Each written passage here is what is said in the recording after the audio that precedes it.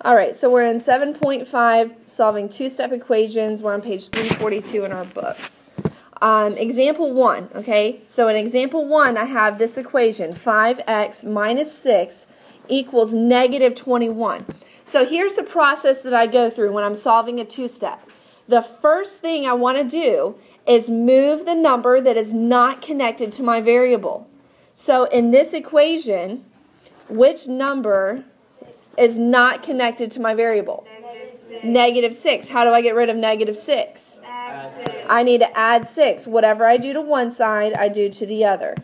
Okay, and at this point, you guys should be able to really do these pretty quickly, mental math.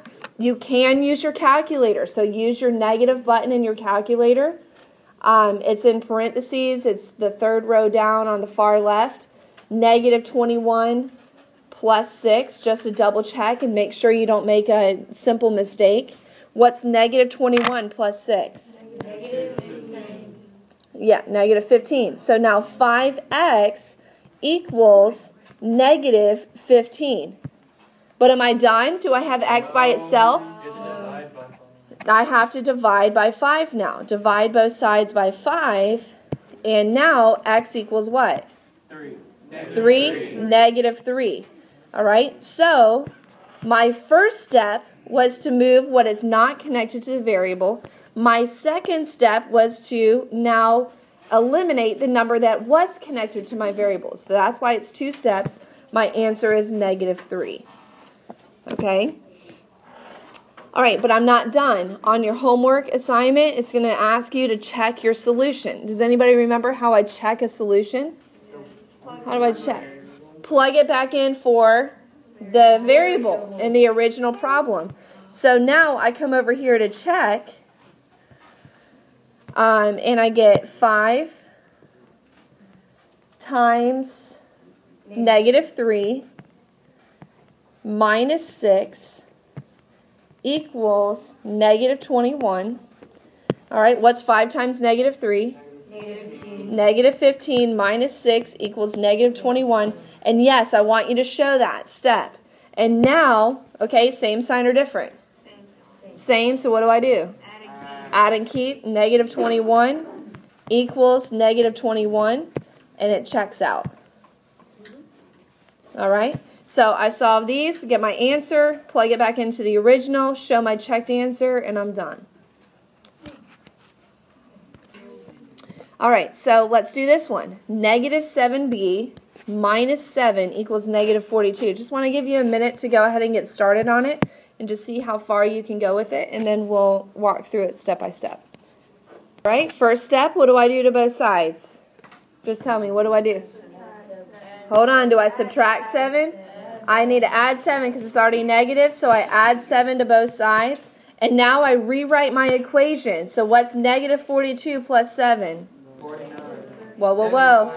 Negative 35. Different sign, subtract and take. Negative 7b. Guys, that's why you have your calculator, so you don't make simple mistakes. Equals negative 35. And now how do I solve for b? Divide by 7? Negative 7. Negative 7. If it's negative, I have to take it with me to the other side. Divide by negative 7. Now, dividing two negatives, so is my answer positive or negative? It is positive. B equals 5. All right, so that's what I believe my answer is, but I need to go back and check just to make sure. All right, so now I'm going to say negative 7 times 5 minus 7 equals negative 42.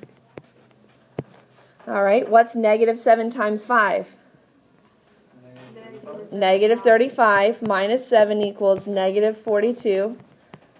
All right, same sign or different? Same, so I add and keep. Negative 42 equals negative 42. Checks out. All right, so you see, guys, my check has 3 steps. Okay, so make sure on your check you don't just say, oh, negative 42 equals negative 42. You have to actually show me the work. All right, anybody get that right before I had the answer? Okay, good. Good. All right, we're going to do one more. I'd like to see more people get this one right. Okay, so now we've gone through 2. So you do this one on your own. 6D minus 9 equals 15. All right, so I'm going to add 9 to both sides. Add 9, add 9. Now what's my new equation? 6D equals 24. Very good. Now what do I do to solve for D? Divide by 6 by both sides. Divide both sides by 6. And D equals? 4. Who got it right? Awesome. Good job, guys. Now I just come back here and I plug it in. 6 times 4 minus 9 equals 15. 24 minus 9 equals 15. And that's true. 15 equals 15. It checks out. All right. So that's when, okay, so this example basically showed us how to solve when multiplication is connected to my variable. In example 2, now I have what operation connected to my variable? Division. Okay, and that's the only difference. I know how to solve when it's division connected. All right, it's just going to be a little different. But my first step is still the same. So what do I do? What do I do first? My first step is still the same. Subtract 13 from both sides. So minus 13, minus 13. Very good. C over 3 equals negative 3. Now how do I solve for C? Multiply by? Multiply by? The reciprocal, which is 3. 3 over 1. Very good. Multiply by 3 over 1, both sides, and C equals negative 9. Okay, but I'm not done. I need to go back and check. All right, so negative 9 over 3 plus 13 equals 10. Negative 3 plus 13 equals 10. And then 10 equals 10. You think you can do one? Yeah, you can do it. Anybody have a question on this one while you're finishing writing? Anybody have any questions?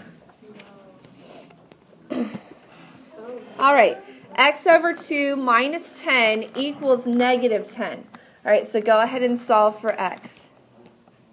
All right, so what do you do first? What do you do first? Yeah, you add 10. Okay, add 10 to both sides. Guys, hush. We're going over it. Add 10 to both sides. Well, what's negative 10 plus 10? 0. Okay, so X over 2 equals 0. Well, when you multiply 0 by 2, what do you get? 0. X equals 0. X equals 0. And 0 can be my answer. Because look, guys, when I plug it back in, 0 divided by 2 minus 10 equals negative 10. All right, well, that cancels. So, yeah, negative 10 equals negative 10. It checks out. You might have one that's a little, tricky like that on your homework. So, anyway, follow the process. If the answer is 0, it's 0. Okay, that's what it is. Now, the next one actually has an answer. So, let's see who can get this. Raise your hand when you have your answer. I'm going to come check it. All right, let's see who can get this one right. All right, first step, what do I do? Subtract 7 from both sides. Now, negative 7 minus 7 is not 0. Same sign, add and keep. Negative 14. M over 4 equals negative 14. A common mistake that I see here is you forget that M is over 4 and you say M equals negative 14. Or you say that negative 7 minus 7 is 0. So make sure that you're not making those simple mistakes. Now what do I do to solve for M? Multiply by 4 over 1. Okay, multiply by 4 over 1. Multiply by 4. And what's negative 14 times 4? Negative 56. All right, very good. Who got that right? Negative 56.